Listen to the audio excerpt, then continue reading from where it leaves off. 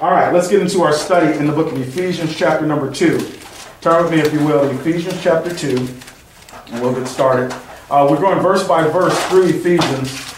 We're in chapter 2. The last 3 or 4 weeks, we've been looking at verses 1 and 2. So let's read down to verse 4, where we're going to be tonight, 3 and 4, and then we'll have a word of prayer. Ephesians chapter 2, verse 1. And you hath he quickened who were dead in trespasses and sins, wherein in time past you walked according to the course of this world, according to the prince of the power of the air, the spirit that now worketh in the children of disobedience, among whom also we all had our conversation in time past in the lust of our flesh, fulfilling the desires of the flesh and of the mind, and were by nature the children of wrath, even as others.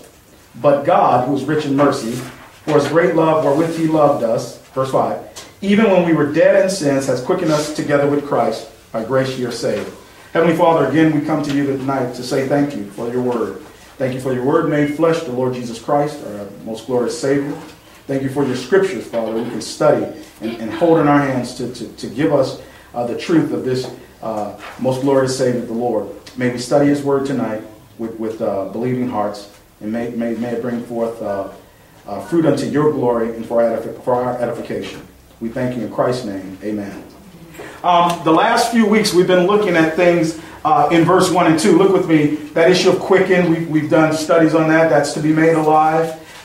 We were quickened. We Gentiles in time past, we were dead. We were spiritually dead, separated from God's life in our trespasses and sins. We saw that those trespasses were robbing God of his glory. Okay, to rob God of his glory. And we went through all of that, so if you haven't seen that, Ryan has already posted those on YouTube. Verse 2, wherein in time past, that time past was when God wasn't dealing with the Gentiles. In time past, God only dealt, Jim and I were talking about the Lord's earthly ministry. He tells his apostles, go not into the way of the Gentiles, in any city of the Samaritans enter ye not, but go rather to the lost sheep of the house of Israel, Matthew 10, 5 and 6. Gospels. And even in Matthew 28, when he sends them out with the Great Commission, he says, you would not have gone over the cities of Israel till I come. Now we know the Lord speaks the truth. He had not come yet because God the Father changed the dispensation to where we live today, the dispensation of Gentile grace. And that's why Paul is in your Bible to explain that. So as you read Paul's epistle, look at verse 2. He says, in time past, ye, those Gentiles at Ephesus, ye walked according to the what? Course of this world. And Satan, well, we'll keep reading, according to or in line with the prince of the power of the air. We saw that that's the devil. The spirit that now worketh in the children of disobedience. Our last study last week was that every lost person is devil possessed. Not just indwelt, like there are those who allow these devils to come in, those disembodied spirits that are in the Bible that Jesus was casting out in Israel. They need bodies. That's why they went into the swine. But they're just influenced by Satan, the course of this world. Satan is the one that runs this. He's the god of this world, 2 Corinthians 2. So the course that the world follows is that of the prince of darkness, the prince of the power of the air. By the way, he says the air. There's the influence. It is outside of our terra firma. There's a higher influence. That's what he's talking about. We meet the Lord in the air and so forth. There's this influence above us. He talks about the fowls of the air in Scripture, all from the beginning. Most of the time the air is used for the fowls of the air, like in Genesis that God created. But the Lord Jesus said that when the sower sows the word, he says to Israel, and some of that seed goes on that ground, and the fowls of the air come and devour it. He says the fowls of the air represent the devil, right? Remember that parable. So that's the influence, that ungodly influence of the devil that this world is ran by. Well, that's who we used to go by as lost people, as Gentiles. Look at verse 2 again. Wherein in time past ye, that's the member of the body of Christ, the believer, walked according to the course of this world. You know, children have school and so forth, the government schools. It's a course to teach them to be ungodly and not to believe God. Ultimately, that's the main thing behind it. It's the course of this world, the curriculum of this world. And it's according or in line with the prince of the power of the air, Satan, the devil. He's the spirit. He's a spirit being. He now worketh in the children of disobedience. We'll see more about the children of disobedience in a moment. He sure does. We're going to see that, Dorothy. Watch this. In verse 3, he says, among these children of disobedience. These lost people around us, among whom also we all, every one of us, had. Hopefully that's continuing, that's a past thing, right? We all had our conversation. Now, that issue of conversation is not just a verbal conversation in the Bible. Conversation is a go back and forth. It's a back and forth. And when we dealt with the lost people around us, when we were lost, we went back and forth. And it was just these lost people, ungodly people, continuing that ungodliness. Well, we conversed with them in our manner of life and so forth. Look at verse 3. We all had our conversation or manner of life. In time past, how did we operate as lost people? In the lust of our what? Flesh. Now watch how Paul defines the lust of the flesh. Fulfilling, bringing to fulfillment the desires of the flesh and of the mind. You're a spirit, your soul, and your body. Your spirit is dead when you're lost, separated from God. Your soul has lust, and your flesh, your physical flesh has lust. And whatever your mind thought about, you did. It was sin. Whatever your flesh wanted to do, we did. It was sin. Watch what he says. Fulfilling the desires of the flesh and of the mind. And were by what? Nature. When you see that word nature, it means we were born this way. We were talking about children. No matter how beautiful these little babies are. I work with seniors, and on Halloween, some of their children and grandchildren and great-grandchildren would visit. And one lady was talking about how beautiful this little newborn baby was. And they wrapped it into a little costume. And she says, I thought it was a little doll. I thought it was a doll, but I realized it was a real baby. And that baby, she was just going on. And that's what ladies do. Go on how pretty and beautiful things are. And I'm thinking in my mind, give that baby some time. Because the same lady who's raving about this beautiful child has a 4-year-old great-granddaughter, my daughter's age. And she's like, a bat out of hell. They said they can't control this little girl. The ladies been on trips with us when they seen Jada-Lynn. They said, oh, she's so nice. She can travel 2 hours. We go to San Francisco or Reno, whatever, 2 hours. She's like, because we teach her that. Because foolishness is bound in the heart of a child, the Bible says, right? And the rod of correction driveth it far away. You got, as beautiful as that baby is, one day it's going to be, how do you say, even Judge Judy, she'll say about, you have to teach these children. They're uncivilized. We're to civilize them. Well, that's true. Because by nature, we're born sinners. And I don't care how beautiful they are, they're going to have sin. This foolishness bound, God says, in their heart. And that father's job is to, with the rod of correction, drive it far away. Well, by nature, we're children of wrath, even as others. Now, innocence is one thing. These young children are innocent until they get to the age of accountability. Not age of accountability. We actually have a study on the website about, or excuse me, on the YouTube about accountability. There's not so much an age today like in Israel where you were 20 and under the law of Moses at 20 years old you had to start offering your own sacrifice. The people out in the wilderness 20 years and up and so forth were the ones who died in the wilderness. Okay, but anyway, there's a more of an age of understanding where God holds a person accountable. That's different in every person. But when he says, by nature, the children of wrath, look at the end of verse 2 again. Notice in verse 2, he calls them the children of what? Disobedient. God wants obedient children. You can only have that in Christ. The children of this world, the people of this world, are children of disobedience. Notice what they're called in verse 3. And were by nature children of what? Wrath. That means God's wrath is abiding on them. Once they move from that innocent stage to held accountable by God, the wrath of God abides on them. Paul says their life, if they don't get saved, is just treasuring up wrath, Romans, against the day of wrath and righteous judgment of God. And so the wrath of Almighty God for sin is abiding on all human beings who are not innocent anymore before God. And the only way to get the wrath of God off of them is to trust the shed blood of Christ. And that's what we did. And that's why Paul is telling us we used to be that way. Let's look at some more about this children of wrath. They're inherently evil. Go to chapter 5 of Ephesians. Look at verse 6. Chapter 5, verse 6. Paul talks a lot about this.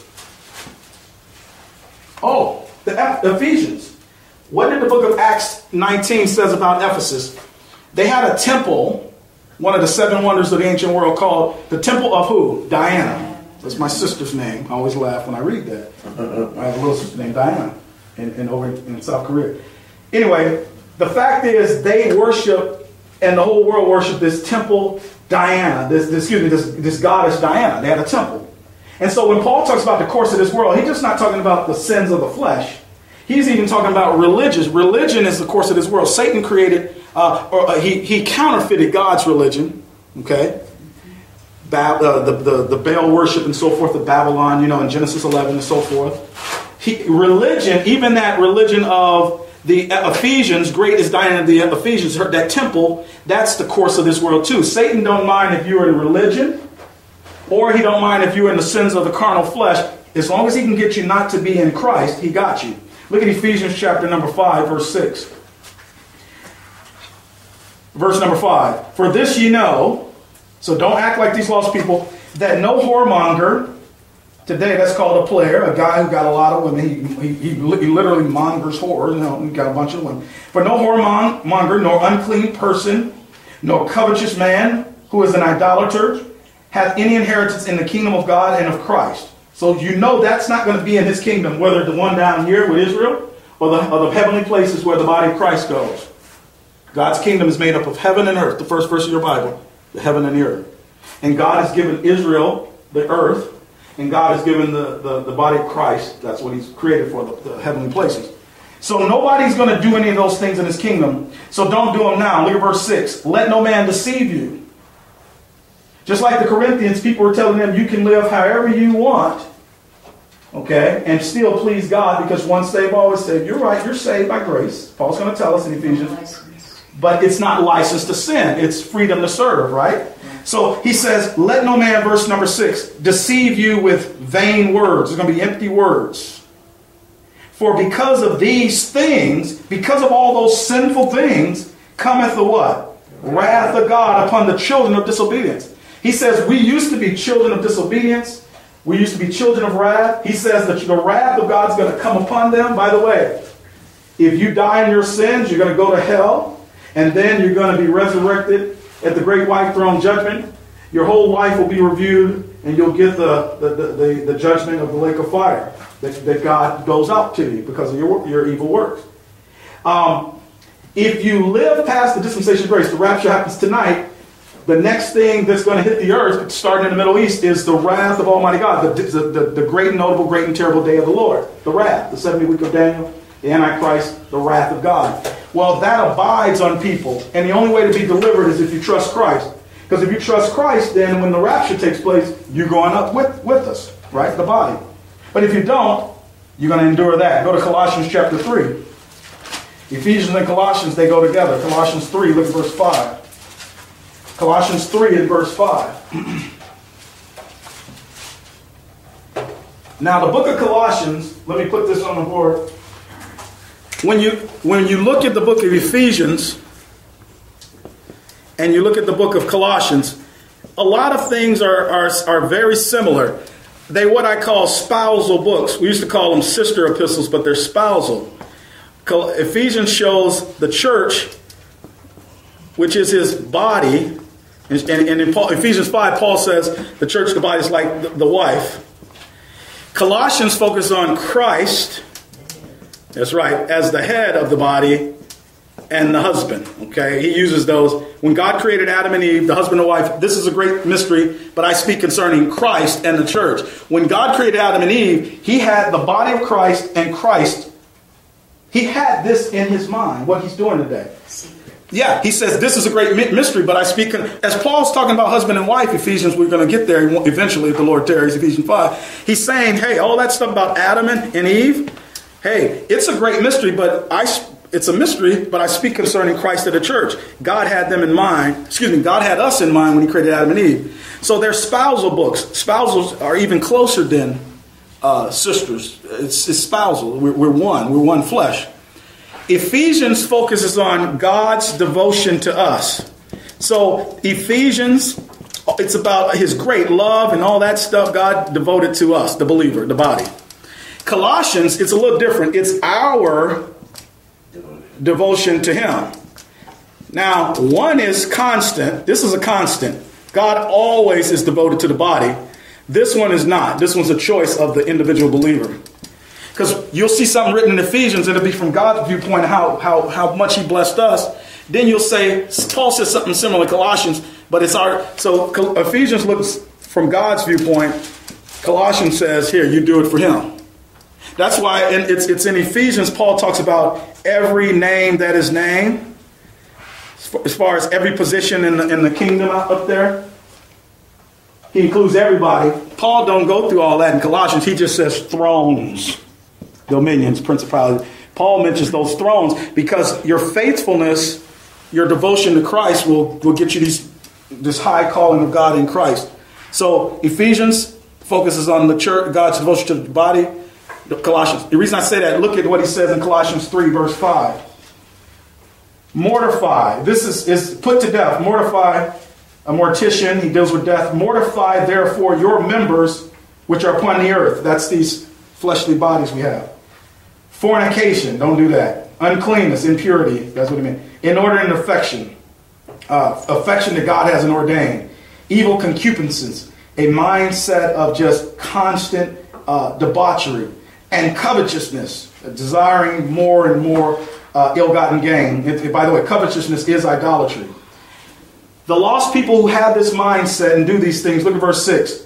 For which things' sake, here's why God's going to put his wrath on them. The wrath of God cometh on the children of what? Disobedience. Verse 7, in which ye also walked sometime, that's the same thing as time past, when ye lived in them. So when we were lost, before we were saved, no matter how nice we were, I wrote this. Check this out. I was thinking about it. I was thinking about these old ladies talking about, how beautiful. But can I tell you, no matter how cute, handsome ladies, how pretty and beautiful and gorgeous guys, no matter how smart, no matter how nice, no matter how rich, if they're lost, no matter how soft they are in their spirit, because I've seen soft-spirited people, when you give them truth, they just turn like, ready to beat you up. But that's, because of truth. No matter how sweet, handsome, pretty, beautiful, gorgeous, smart, rich, nice, all the Hollywood people that we see living out here in California, if they're lost, and most of them are, they're children of disobedience, they're children of wrath. Don't let that outward appearance fool you.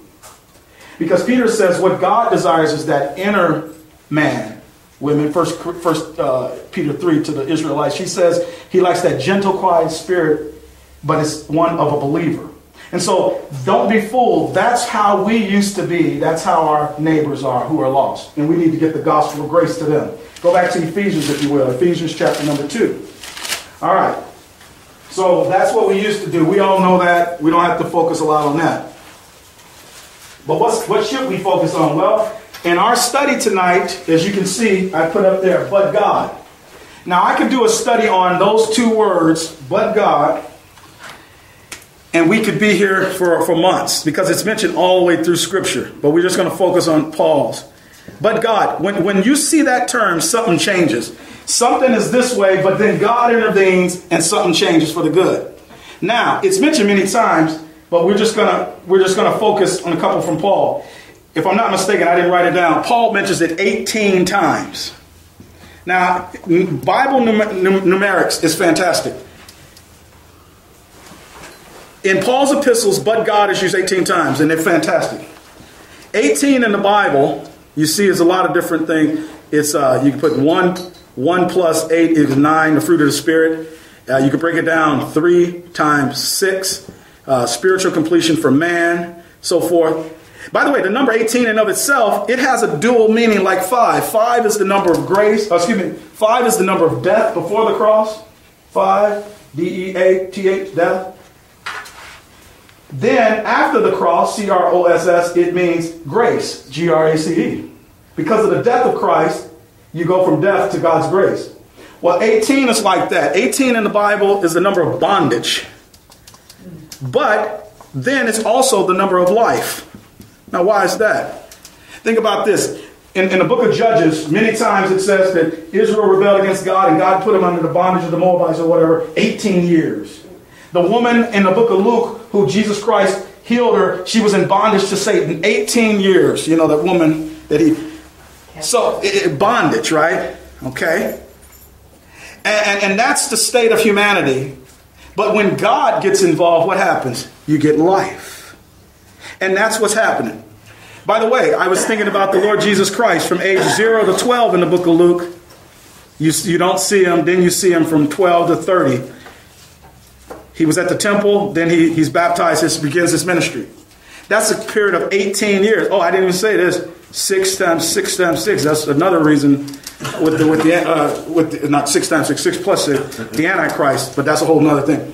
In those 18 years, 12 to 30, Jesus Christ, it says, at the last thing you hear at is 12, it says he submitted to his parents, right? He submitted to them. He was under their bondage, under their care, under their harness, their yoke, from age 12 to 30, that 18-year period, and then his life showed up. This is my beloved son. All those things are important there. So that's what's going on there. 18. And the 18 times that Paul mentions that, something has changed. It goes from bondage to life. Now, we used to be dead in sins, the bondage of sins. Look at verse 4. Look at Ephesians 2:4. But God, who is what? Rich in mercy. When we deserve death, when we deserve hell because of our sinfulness, we saw that the trespass of those uncircumcised Gentiles is they took, well, they're down here. They took God's glory and made idols and worshiped idols. Eventually, Israel did that too when they rejected Christ, and they all fell. And that trespass was to reject the true God and serve idols and creatures. Well, look at chapter 2, verse 4. But God, who is rich in mercy. And that mercy is the message that the Apostle Paul has. The reason why Paul is in your Bible, Jim, you asked, you said, didn't the 12 have the Great Commission? Sure they did. The 12 apostles to Israel, they had.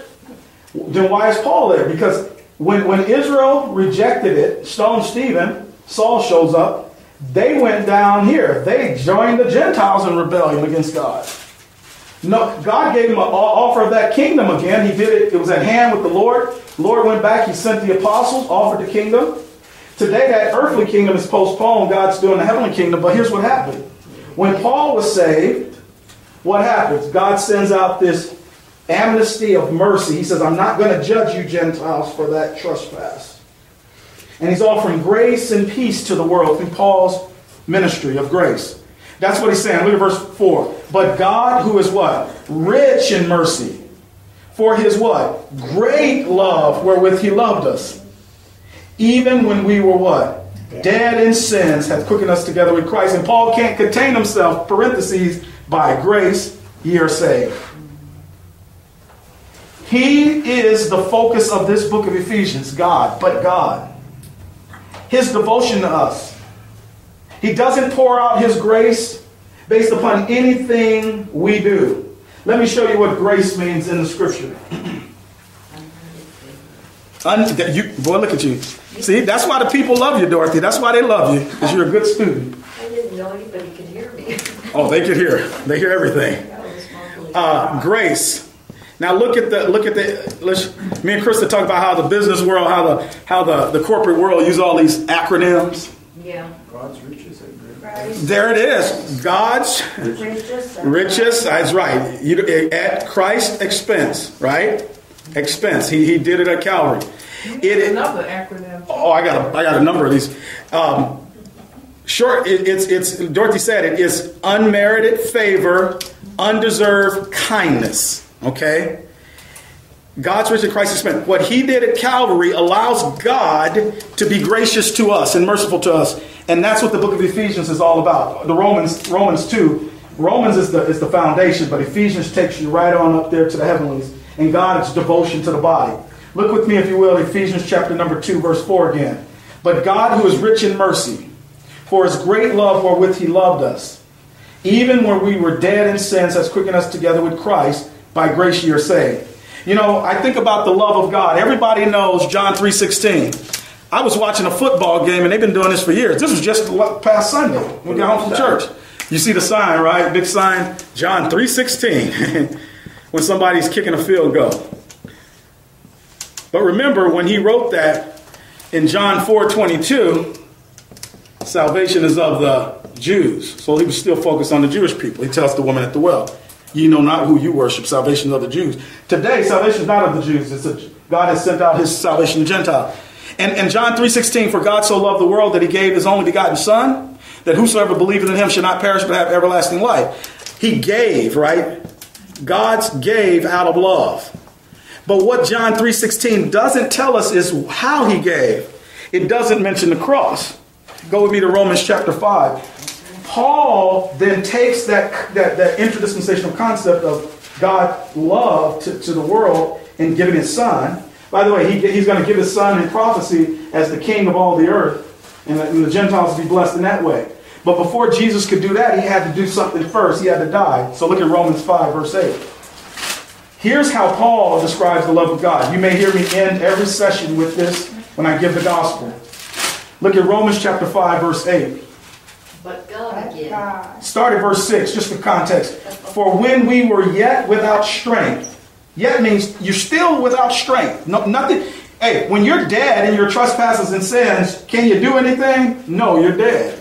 You're without strength. In due time, the dispensation of grace, wasn't until Paul came to let this message be known. In due time, Christ died for the godly. Ungodly. Oh, the ungodly. You mean to tell me I don't have to clean up my life first in order to be saved?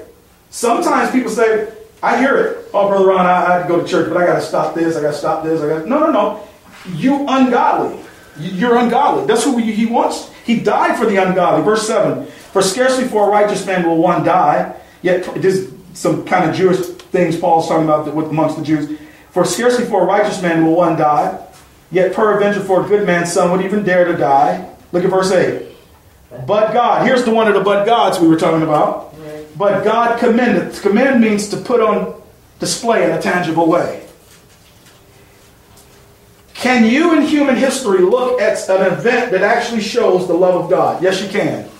A human being who is more than a human being, named Jesus of Nazareth, lived on this earth. Many outside sources outside of the Bible know that man exists. Now, what they say about him is not so much what the Word does. The Word illuminates us who he was. He lived on this planet Earth in the Middle East, in Israel. He then died at age 33, a young man, and he died on a cruel and criminal Roman cross. Now, what you believe about that death, that man and that death on the cross, it means it's eternity for you. Because let's see what God says that happened. Verse 8, but God commended, he demonstrated and proved his love in a tangible way. He commended his what? Love. God, do you love me? Yes, I do. Listen to what Paul says. Toward us, that's toward the sinner. In that while we were yet sinners, we were yet ungodly, yet sinners, still in our sin. You hadn't stopped sinning. How's a dead man going to stop doing anything but being dead?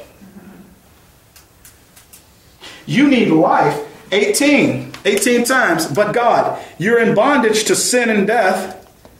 But when God gets involved, he gives you life in Christ. See, the number 18. So when Paul mentions that 18 times, God takes the bondage away and gives us life in Christ. Let's look at that verse 8. But God commended his love toward us in that while we were yet sinners, what? Christ died for us. That's what John 3:16.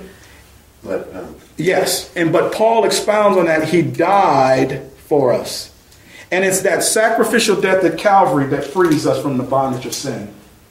And it's his word that actually frees us from the power of sin in our life.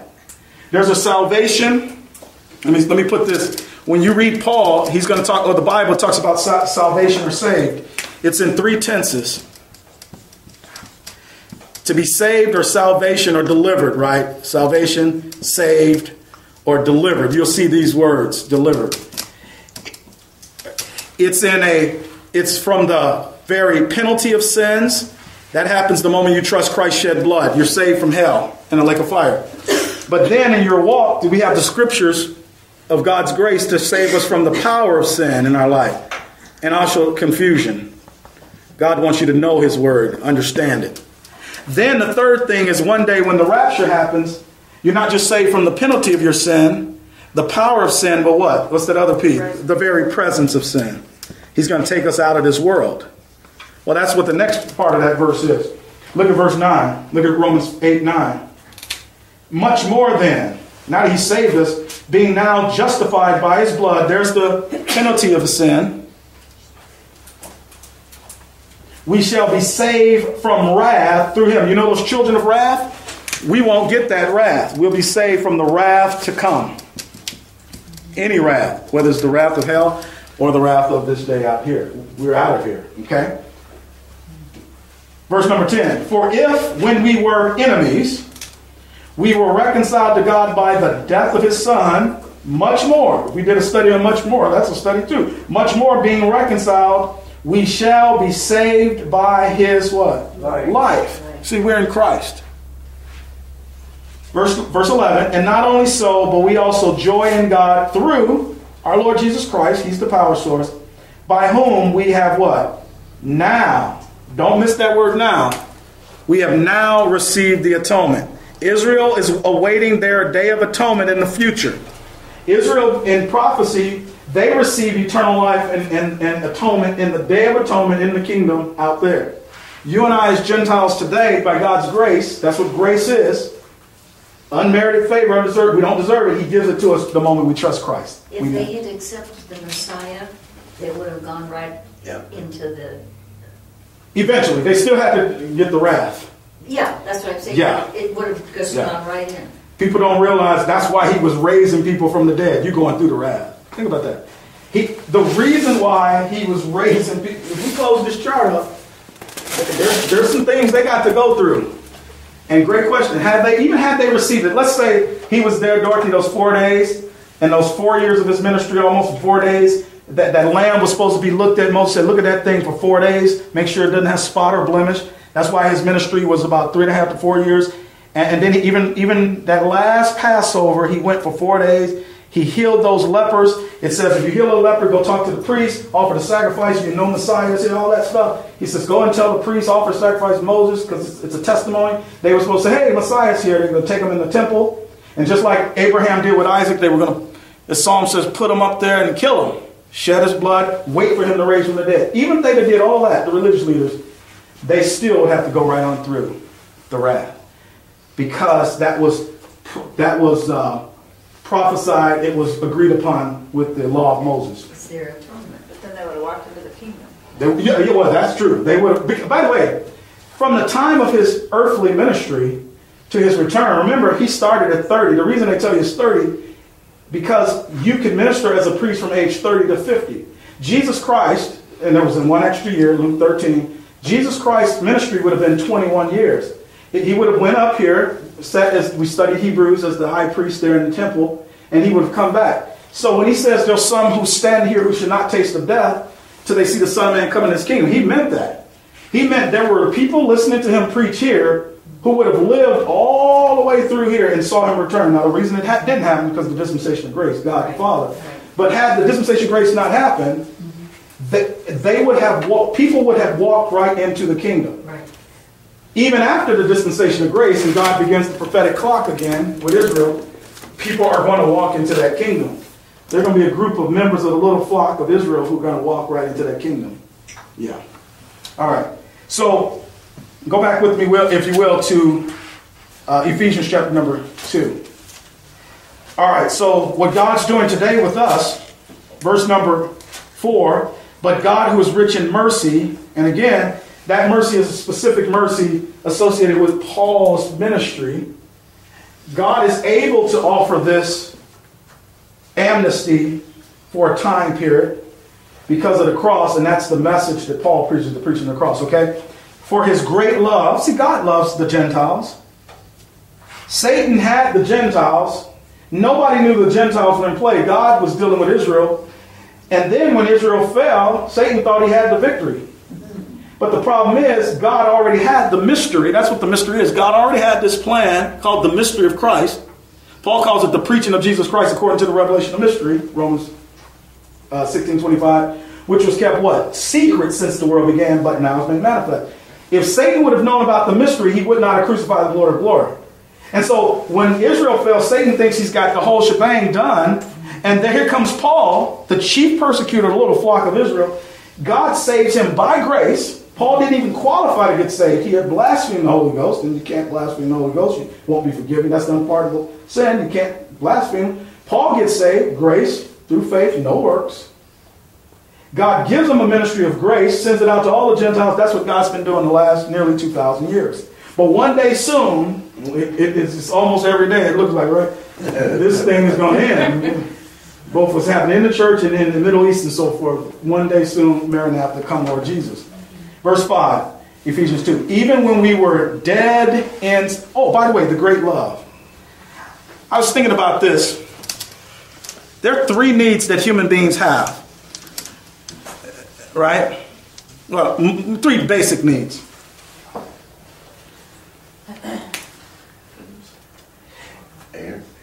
You need a secure love, okay? You can't function without a secure love from birth, okay? Secure love. If babies aren't touched, they will die, okay? You need secure love. You need to be secure, okay? Secondly, you need a significant purpose. So you grow up, a significant purpose. People say, what am I here for? Why are we here? The lost person don't understand why they're here. They just think there's some evolutionary thing from a baboon or something. No, you need a purpose in life. That's why they can easily take their life. Why am I here? You need a significant purpose. And then thirdly, you need a strong hope. You need some hope. I've seen lost people who will get interviewed because one of their relatives died. They be on the news talking about, I know he's in a better place. Well, how do you know that? One of my friend, Ron Sal's back in Illinois, he's a believer, and he was with some lost relatives in a limo leaving a funeral, a burial. And when his aunts were like, I know she's in a better place. And Ron, he's a tough guy from the Midwest. He goes, how do you know that? This was right after everybody had buried him. This talking about his own aunt. He says his other aunt, well, I just know she's in a better place. And he goes, how do you know that? That sounded like Ron. He was just a tough guy. And she looked at him. He goes, how do you know she's in a better? How do you know where she's at? So he was trying to get discussion, like talk about, afterlife. We all need a secure love, a significant purpose, and a strong hope. And can I tell you that? We get all of that in a person. Who is that? The Lord Jesus Christ. Romans 5:8 talked about, but God commended his love toward us, and that while we yet sinners, Christ died for us. What greater purpose than to, now that you're saved, build up the life of Christ and be part of a grace ministry, knowing that it's fruit abounding to your account. You actually have a purpose in life. You can wake up every day and say, I can serve God today in the grace of God. Study his word, do the work of faith, get it in you. That's what you guys are doing. Being a part of this ministry to get it out to others, knowing that you have a hope, a strong hope. There's the hope of glory. Now go back to Romans 5. Let me show you that. It's all there. Remember that verse? How many people want glory, though? Everybody does. Do they? Sure. You know how you know that, Dorothy? No. People will give up eternity to get glory in this world. Really? You live about 7 hours from a bunch of them down in Hollywood.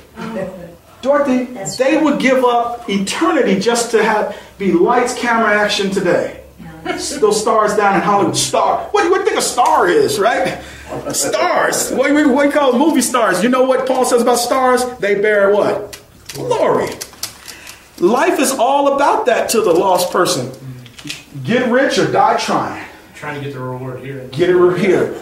Dorothy, I'm saying that you and I as believers, we choose that our glory will be associated to the judgment seat of Christ. Right. We're not trying to get the reward and glory now. Right. The lost world try to get it now. Think about this. Keeping up with the Joneses.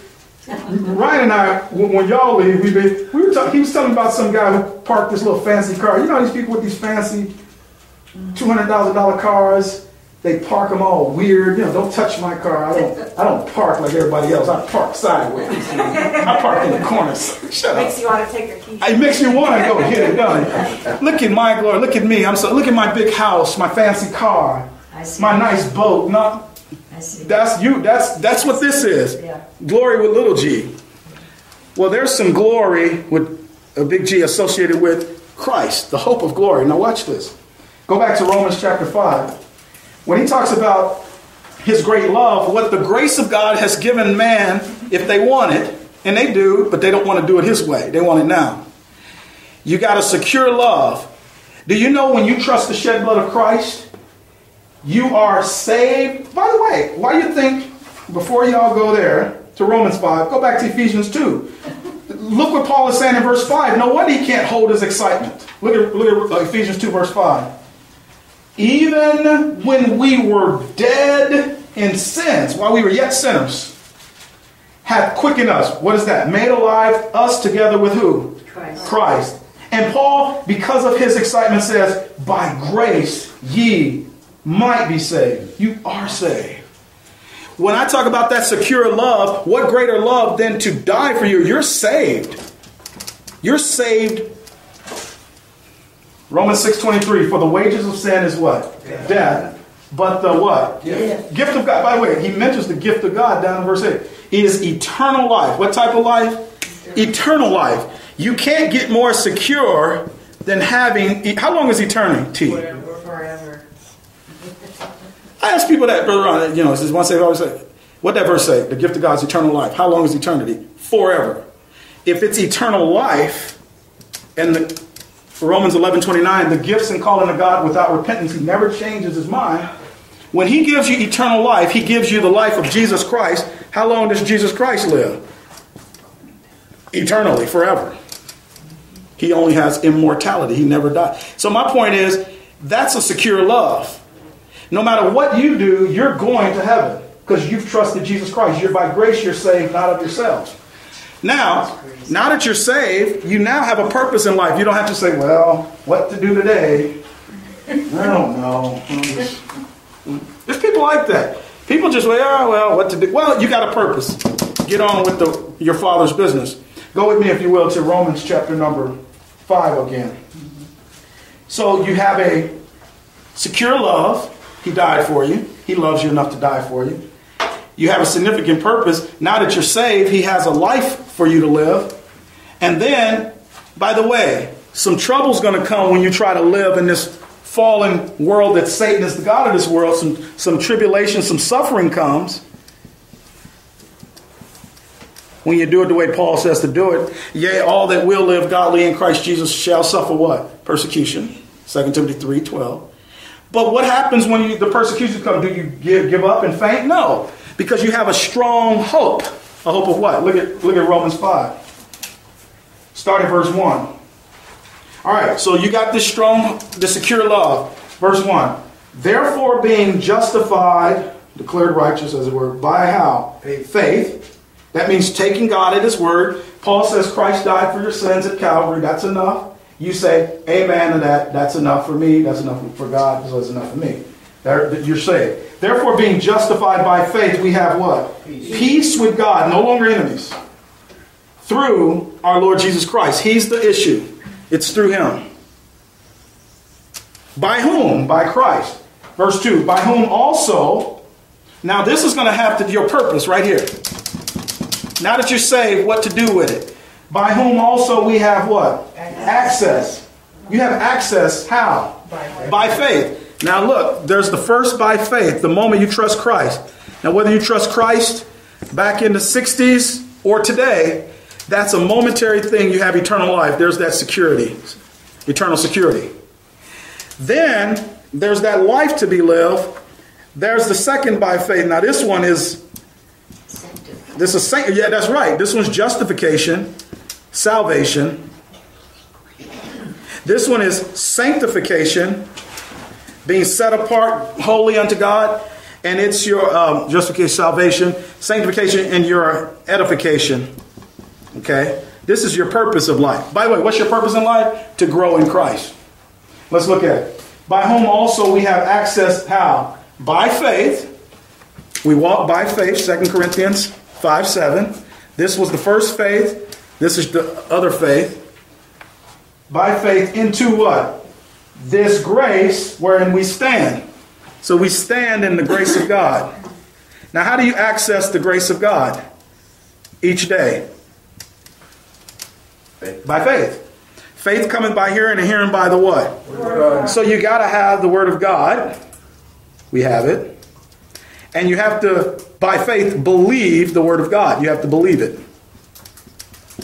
there's your life. God said it, I believe it. That's right. God said it. Your purpose, here, you want to know what your purpose is? Jesus Christ, when we see Paul, he says, the Word became flesh, and then over those 30 years, the flesh of Christ became the Word again. Basically, Jesus Christ has spent his time getting the Word of God in him. Believing it, and there is going to bound to his glory. Well, we need to do the same. Philippians 2, let this mind be in you, which is also in Christ Jesus, who being in the form of God, thought it not robbery to be equal with God. That's what we're going to see this issue of glory in a minute. Watch this. Let this mind be in you, Paul says, the believers, which was also in who? Christ Jesus, Philippians 2. Who being in the form of God, thought it not robbery to be equal with God. He's talking about the mind of Jesus of Nazareth as he walked. But made himself of what? No reputation, took upon him the form of a servant, and was made in the likeness of men. And being found in fashion as a man, he what? Humbled himself, humility, and became obedient unto death, even, Krista and I, we looked at the death of the cross. That wasn't just the death like Isaac, one of faith by the people of Israel, had they received him. This was one of rejection. Wherefore God also highly exalted him, that and given him a name which is above every name, right? That at the name of Jesus, what? Every knee shall bow, things of heaven, earth, under the earth, and that every tongue should confess that Jesus Christ is Lord, to the glory of God the Father. And then Paul says, wherefore, my brethren, you do that. Think about that. If Christ tells Paul, hey, take the body to when they were thinking, how my mindset when I walked on this world, in this world, I want them to walk and obey you that way. Watch what we get. So we got that secure love. I don't need to tell you constantly, maybe I do need to tell you constantly, you're saved, rest in Christ. I definitely need to remind you that, hey, there's a purpose to this life. Get that word of God in you, the word of God's grace. I commend you to God, Paul says to the Ephesian elders in Acts 20, and to the word of his grace, which is able to build you up and to give you an inheritance. There's the hope. Look at this verse again. Look at Romans chapter 5, verse 2. By whom also we have access by faith into this grace wherein we stand and rejoice in what? Hope of the what? Glory of God. What God has designed for the believer is to share in his glory. We rejoice in hope of the glory of God, that which belongs to God, that he possesses. That's why when Paul later in Romans 8 says, heirs of God and joint heirs with Christ, if so be that we suffer with him, that's in the grace of God, that we might also be glorified together. When Jesus Christ is coronated king out here in the heavenly places, once the judgment seat of Christ is done, he's going to take us to the Father. The Father is going to crown him, who in his time shall show who's the only. He's going to crown him, and those who are joint heirs with Christ will reign with him. 2 Timothy 2, if we suffer, we shall also reign with him. Paul talks about that crown of righteousness, which the Lord, the righteous judge, shall give us me at that day, but not unto me only, but all them that love his appearing. When you give your life over to the grace of God, there's your purpose. Your strong hope is the hope of sharing of his glory. Go over to 1 Corinthians on the way back to Ephesians. 1 Corinthians 2. I didn't make this up. What is the mystery about? The mystery is about sharing a bunch of Gentile heathens who robbed God of his glory in time past, trespassing all over his glory unto idols. He held back that trespass, said, hey, don't just be robbing me of my glory, sharing it with me. Because he says, I've done something for you. Look what Paul says here, the mystery. 1 Corinthians 2, verse number 6. Howbeit, by the way, you got to have this wisdom of God. It's in Paul's epistles here. Howbeit, we speak wisdom among them that are what? Perfect, that's spiritually mature. Yet not the wisdom of this world. You know that course of the world that Satan has? Fooey on that. Nor of the princes of this world that come to naught. All that satanic. But in Colossians, he's talking about all these different new age and all this stuff that comes along. Don't let that... Comes to what? Nothing. But we speak the wisdom of God in a mystery. That's what the mystery is. Even the hidden wisdom which God ordained before the world unto whose glory? Our glory. The hope of Colossians. Whom God would make known what is the riches of the glory of this mystery among the Gentiles, which is Christ in you, the what? Hope of glory. Whom we preach, warning every man and teaching every man. So it's that secure love is He died for us. That significant purpose is He gives us this life to redeem the time to build Christ in us. And as we suffer for this message, because you will if you build in Christ, according to Revelation mystery, you're going to have a strong hope of glory. That means you're looking for that judgment seat of Christ where He, by the way, it's fruit abounding to your account, He says. We sing this song. It's actually in our songbook. We'll sing it. It's the one that says, I know whom I have believed. Go over to 2 Timothy 1. Let me show you what Paul is saying. At the end of his life, he's all suffering. We were talking about how Paul was in prison. The man's in prison for the truth, man. He's just suffering. And everybody's departing from Paul. He says, all they which be in Asia. Well, let's look at it. Look at second. Did I say 2 Timothy? Yeah. 2 Timothy chapter number 1. Well, let's go to 1. Where's my all day? Okay, verse 15. This thou knowest, he tells Timothy, who's all crying and suffering too, that all they which are in Asia, that's where Ephesus was, we're in Ephesians, be turned away from who? Me. Then he names 2 teachers in particular, Phygelus and Hermogenes. All those men that Paul told Timothy to go to Ephesus and tell them to teach no other doctrine, all those teachers went away from Paul except Timothy. But notice what he says in verse 12. For which cause, talking about his...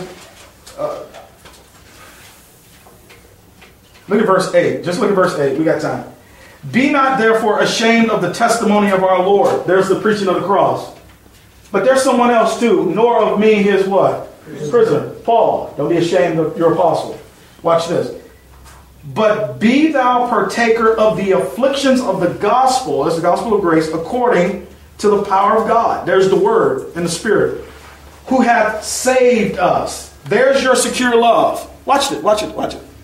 And called us with a holy what? Calling. There's your purpose. Set apart calling. Sanctified. Not according to our works, but according in line with His own what? Well, look at that. His purpose is supposed to be our purpose. His own purpose in grace, which was given us in who? Christ Jesus when? Before the world began. That's what the mystery is. But is now... Oh, we did the but nows. But is now made manifest. He put it on display by the appearing of our Savior, Jesus Christ. And when Paul talks about the appearing, he's talking about that road to Damascus where he found out about this. Nobody knew this stuff until Christ gave it to Paul. Satan didn't know. He was the most surprised creature. He says, oh boy, what's going on? Because if Satan would have known this, he would not have crucified the Lord. We just saw that. Verse 10, but is now made manifest by the appearing of our Savior, Jesus Christ, who hath abolished death, and hath brought life and immortality to light through the gospel. That's Paul's gospel of grace. Well, he tells you in verse 11, whereunto I am appointed a what? Preacher and an apostle and a teacher of who? The Gentiles. That's us. That's us. For the which cause I also suffer these things. Paul was in prison for this. Nevertheless, now here's the song. I am not ashamed. What is Awana? Krista always talk about Awana. Approved workmen are not ashamed. That's from the verse. That's the second part of this first part. Approved work. A study to show thyself approved unto God. 2 Timothy 2:15. A workman that needeth not to be ashamed. So it's the first part. Rightly, the middle part. Rightly dividing the word of truth. See, if you rightly divide God's word, you won't be ashamed. Paul's ministry stands out literally with this, because there's a significant purpose God is doing with the body of Christ. Watch this. I am not ashamed, for I know whom I have believed, and am persuaded that He is able to what? Keep what? that which I've committed. Yeah, Jesus Christ is guarding something for Paul. Over Paul's 30 plus years of ministry in Christ, he had been doing all these things, building up the word, ministering the word, loving the saints, suffering with Christ. And all that was fruit abounding to his account at the judgment seat of Christ. He's just building up this huge bank account of glory. For we know that the sufferings of this present time are not worthy to be compared with the glory that shall be revealed in us. Romans 8. For our light affliction, which is but for a moment, worketh for a far more exceeding eternal weight of what? Glory. 2 Corinthians 4. Why Paul keeps talking about the sufferings and these glory? Because he's over your life as a grace believer, you build up this account. Watch this. Do we really suffer though? Here, overseas, yes. But do we really suffer? But see, you gotta remember, suffering comes in different things, Dorothy. Suffering can be in physical. See, when we think of suffering, we automatically think physical suffering. Right. But because you are a human being who's made up of both spirit, soul, and body, don't think that only suffering. Most of Paul's suffering over the course of his lifetime was mental and emotional suffering. For the gospel. For the gospel's sake. See, look, watch this. And here's what I want to show you. The issue in suffering with Christ. How does Jesus Christ suffer today? Well, he did physically. No. I mean, right now. Paul says he's suffering now. Okay, watch this. Jesus Christ, he says, if you suffer with him, you shall also reign with him. How is our Lord suffering today? Is Jesus Christ suffering physically today? No. Emotionally. He's suffering rejection of his word in his own world that he created. Long suffering. Yes. It's long suffering. It's for the Lord. I'm going to show you because Paul had it. Go with me back to 2 Timothy. Great question. What Paul is talking about is suffering for truth. For truth. And it's not always physical suffering. By the way, the Muslims suffer for their religion. If you are a Shiite and you're in a Sunni territory or whatever, they fight amongst themselves. They kill each other because you're not the right sect. Whether it's Islam, certain sects of other religions. So people suffer for their faith. But the particular suffering Paul is talking about is how Jesus Christ suffers today. And Jesus Christ, our Lord, doesn't suffer physically, although you can if you're like Paul. But really, it's the suffering of rejection of truth. It's the anguish of rejection of truth, you and the truth.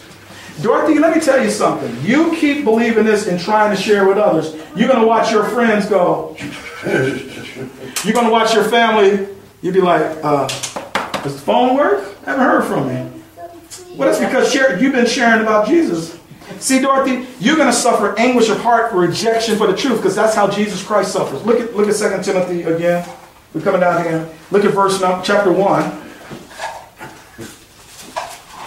Look at chapter 1. Yeah. Verse 3. I thank God whom I serve from my forefathers with pure conscience, that without ceasing I have remembrance of thee in my prayers. This is Timothy, right? Yeah. Greatly desiring to see thee, being mindful of thy what? Tears. Now, were these tears of joy that Timothy was crying? Let me answer. No. Timothy was suffering mental anguish because he stood with Paul, and as Paul was getting rejected, Timothy was getting rejected. People were leaving left and right. He had a little tiny assembly like this, and he looked around. And everybody goes to the big church in Ephesus, greatest, the temple of Diana. Because Paul's in prison, it looks like, how's God with Paul? He's in prison. How's God with Timothy? He got that little bitty. Timothy was in anguish because of the truth and how people were rejected. How Jesus Christ, our Lord, long suffers today is in the truth of the mystery of Christ, his doctrine. And Dorothy, every time someone rejects the gospel of grace, even the rightly divided word amongst the saints, it hurts the heart of our Lord. Let me show you the suffering. You got it. I've experienced that. Well, you stay faithful to you're going to experience a lot. I just didn't realize that was the suffering. The point is what you're suffering for, not the level of suffering. Right. It's what you're suffering. It's not the quantity of suffering, it's the quality.